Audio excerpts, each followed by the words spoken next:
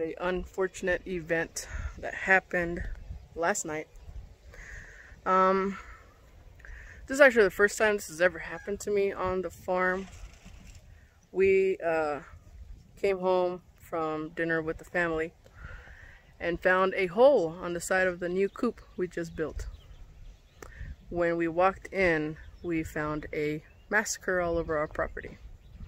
One of our chickens was found somewhere over here, eaten, half eaten, all eaten from the inside. My baby turkey that I named Pedro was found in the very back of our trailer, missing its head and its feet, and also half eaten.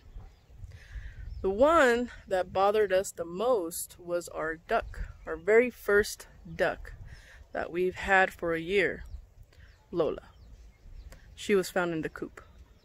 Now, we did clean up most of the mess, but FYI, I'm about to show you what is left. Nothing too gruesome, but just to all the farmers out there, I'm sure you've all had to suffer this at least once or twice. This is where we found Lola, eaten from the inside, and half of her head was gone. She put up a fight for sure. Now, what we assume is that something got in. Now, we don't think it was something too big or too small. It was the weakest part of our coop that we had, and it was maybe about a foot or two that the fence was pushed in from the bottom, and whatever got in got a hold of my duck, my turkey, and one of my chickens, Minnie, which they happen to be my favorite ones. We did have one survivor, Goldie, which we found in the nesting area, hiding right there in the corner.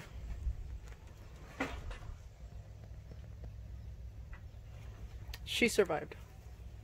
She had no injuries, but you can tell she was shaken. Now, what got a hold of them, we don't know. But what we have learned is to reinforce our coop. So we ordered some thicker wire that's meant for goats that we're going to wrap around our chicken coop, and then place some rocks or pellets and make some sort of a pellet fence around it, because whatever got in pushed through our chicken wire on the very corner backside of our chicken coop, pushed in the chicken wire and ate whatever it could. Now, I just found out that apparently we have badgers here, possums. We also have some other farm, you know, dogs that don't belong to us. So to be honest, I don't think that hole was big enough for a dog. But it had to be something like that. Like, again, I don't even know what a badger is. I just suppose it was just told right now that they eat chickens. We have in the past found my mother's chicken coops hinges, doors that were wrapped with wire that have been looked like someone tried to get in, or something tried to get in. Now, last night when we found this little farm massacre, we were getting ready to go to bed and we heard something on the roof of our trailer, like walking. We're unsure if what it was, whatever it was, sounded at least a good medium size, like a large possum or something. Now, I don't think a coyote can get up there, but we do have coyotes. They do sound fairly close because you can hear them howling all night. But yeah, my spouse was really in love with her duck, and she took this really, really hard. So what best thing to do than to go buy more animals? We did. We went and bought 2 more little chickens. We've already had some chicks, and we had 2 little ducklings that we were hoping Lola would raise. So we have to build this coop much stronger to make sure that those chickens and those ducks survive whatever the hell ate our animals. If anybody that, you know, lives on a farm all their lives can tell me what kind of animal can do that, please tell me, because I am very new to this country stuff and I don't know what to look out for. Now, we heard some noise in my little tool area in the back of the trailer, and I placed some rather large traps. We're about to go open that up to see if we caught anything last night.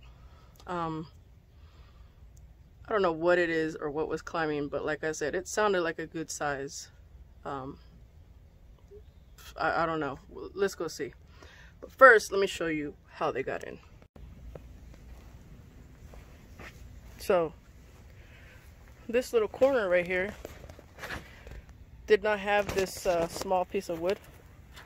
I just put it there. It was the weakest part of our chicken coop. Whatever got in pushed that corner in, even though it was nailed to the pallet fence we built. It was big enough to get in there and get in. Now, nothing else in our chicken coop, the doors, nothing else was damaged of any kind.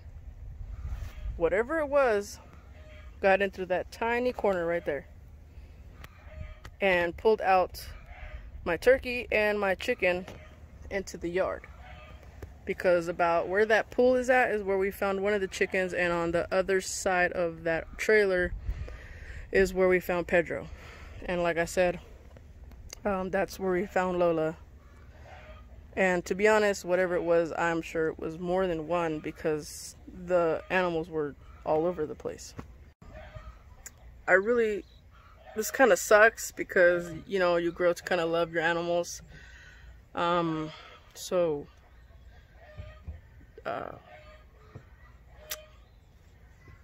I guess this kind of stuff happens. Again, if anybody knows of any animal that can cause that kind of damage but small enough to fit in a tiny little corner over there, let me know so I know what to keep out for. Or if you know there's anything I can put on my property that would keep animals like that away. I usually have my dogs out, but I put them back in their dog shit area and closed their door because I was afraid that they would come out and try to get my chickens. Well, they were in there, and so whatever was here weren't scared of them. Mistake number 2 that I made.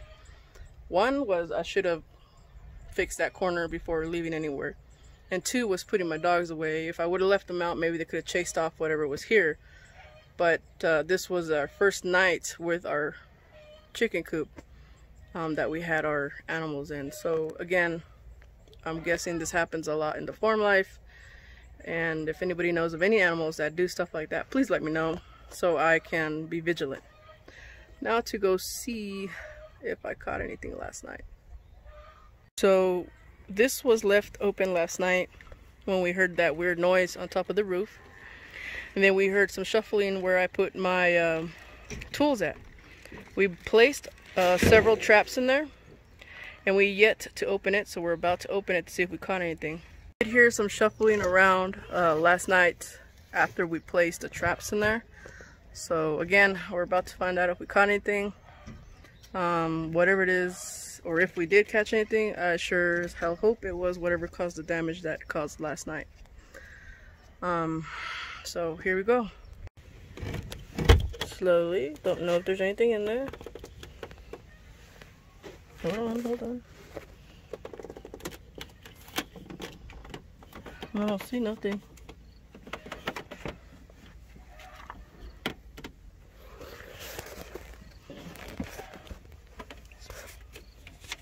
So we still have the traps. Nothing caught. Well, that sucks. Alright, so we didn't find nothing. I was really hoping that we would. There's another place we've heard some noises other than on top of the roof. Is in this little hinge area. Not hinge, this towing thing. We hear noises in there. Don't know what it is, but I'm gonna place a trap in there tonight or right before we go to bed to see if we catch anything. Again, I don't know what can climb on top of a trailer, but we'll find out. And was that creature that was on top of the trailer the one that caused the damage it did last night? Don't know.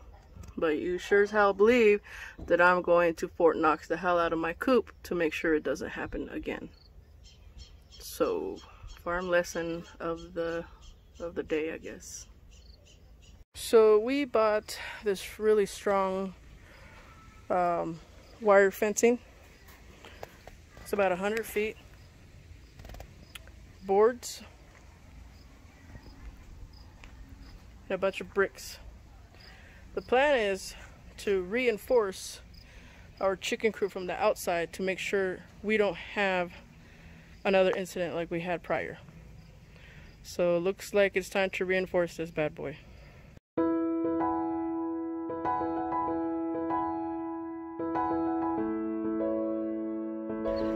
Meet the new additions. This little guy right here. This one's Charlie. And this little guy right here, with little stripey, that one's Pablo Escobar. Pablito for short. They're super little. I don't even know what they are, but they're adorable. Hey guys.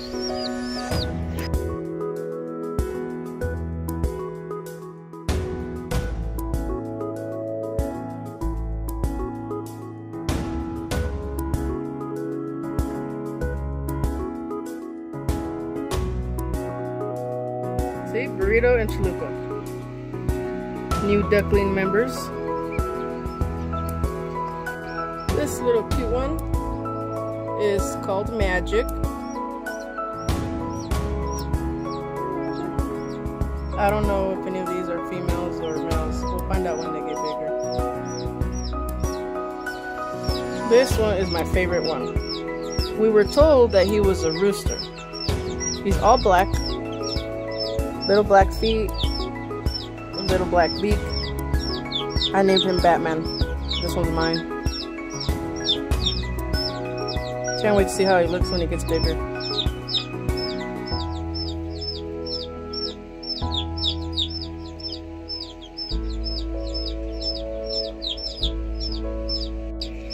This little guy or girl is named Yolene. I didn't name this one.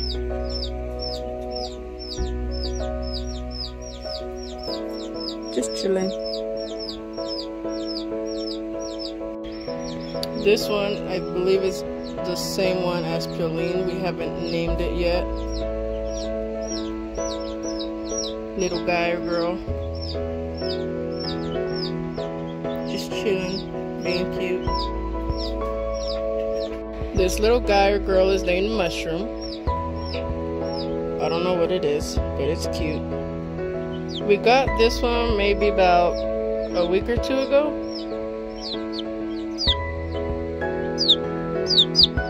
And then there's another one that looks just like it. I'm about to show you. This one is named Littleton. Looks just like Mushroom, except it's slightly lighter on the top of his head. Or her head.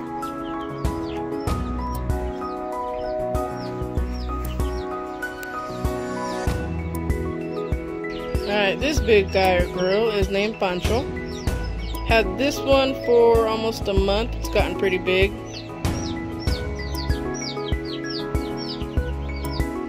This one looks just like Pancho, but this one is called Pio.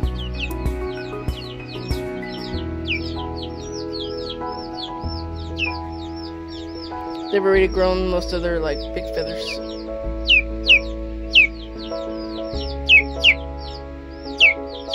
This is the biggest one out of all of them. His name is Chippy, or her.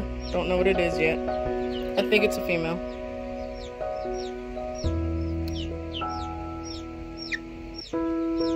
They'll be heading into the coop in about another week or so.